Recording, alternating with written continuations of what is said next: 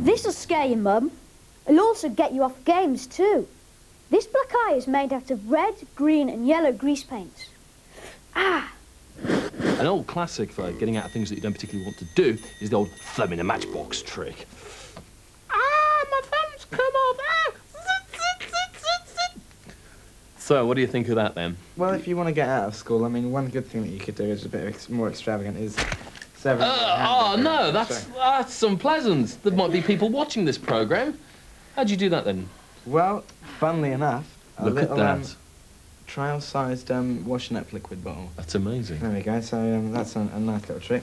Another thing you can do is if you're going to try and bunk off school, pretend you've been shot. Oh, of course. Happens every day, doesn't it? And what you can do is you can affix a little sort of plasticine bullet wound to your head. How do you know what a bullet wound looks like? Have you ever seen one? No. You're just guessing, aren't you? I'm just guessing. Thank heavens for that. It looks a bit dry, so if you keep your head tilted back, stick a bit of this ice cream syrup in. Oh, just a touch. That's what we do. And then... And this is to fool a teacher, is it? It certainly is, and I think they'll be very fooled by this. Yeah, but that means you've got to go to school with your head tipped back like that. This is the drawback, but then when you come into school, you've got a stiff neck. Dear Miss. Miss, I've been shot. Ah, that's unpleasant too. That's, does it hurt? Does it hurt? No. No, it doesn't. It falls off. It all falls off. And because after all this trickery, jiggery, pokery, we boys are feeling a bit peckish, so we've made some blancmange. Well, not quite blancmange. It's actually brain tissue. And, well, it's actually toilet tissue, to be honest. It's got a bit of a blend of mushy toilet paper and food colouring here. So it's quick, cheap and economical. Yes, and and highly disgusting. You should be on Richard and Judy, really, shouldn't you? Please, miss, my brains are falling out. I think anybody would be highly convinced by... I'm convinced already. That's disgusting. Hi, we're here at this perfectly normal household to see if we can convince whoever lives behind this door to try a different kind of gore. Yeah? Have you ever considered changing your blood type? I was just feeling some fish. Now that is sick. Well, it's good that you're wearing white, because white, of course, is the best colour for showing up all manner of blood substitutes. And our first one today is the old classic tomato ketchup. Give it a good squirt. Oh. Well, it's very good, but not quite capillary, you know. Yes, well, it's not quite blood red. It smells a bit bad, and but it does wash off easily. Well, that is cool. Next up, we have this marvellous blend of ice cream syrups, such as strawberry, raspberry.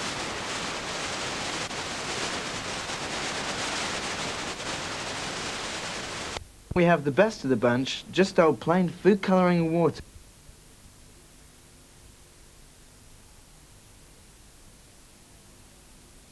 My favourite. It rates very highly on the splat factor. But I tell you what, this isn't going to come out at 40 degrees centigrade, is it? Well then, why not swap your old powder for new Brill Clean? Brill, Yes? why is water wet? I've no idea. Because the seaweed. Keep young and beautiful. It's your duty to be beautiful. Keep young and beautiful. If you want to be loved, don't fail to do your stuff with a little powder and a puff. Keep young and beautiful. Fishy fact number 127. There's a fish called the lamprey that sucks blood from its victims by using its tongue as a straw. Now then, you might want to ask your grandma or grandpa to go out of the room. Not because we're going to show you how to make one of those nice birthday cards like they show on Blue Peter. No, this is probably the most disgusting part of the programme. And not because it's particularly gory. It's just one of these little things that really upsets people. You all know the joke, what's green and travels backwards? Yes, I think you know where I'm coming from. Perhaps you want to give the impression that you've got a head cold, a really bad head cold that you haven't actually got. Well, there's few very simple ways of doing this. Just take an ordinary handkerchief like this, say, Bub, I can't possibly go to school today and do double bats because I've got a terrible cold.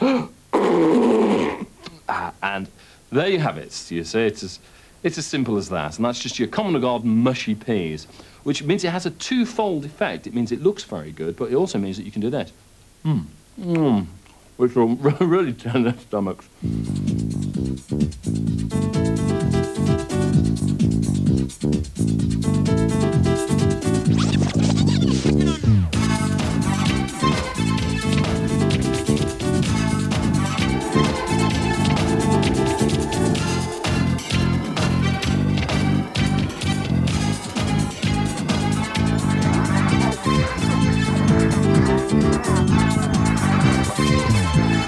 I am appalled. I am spluttered.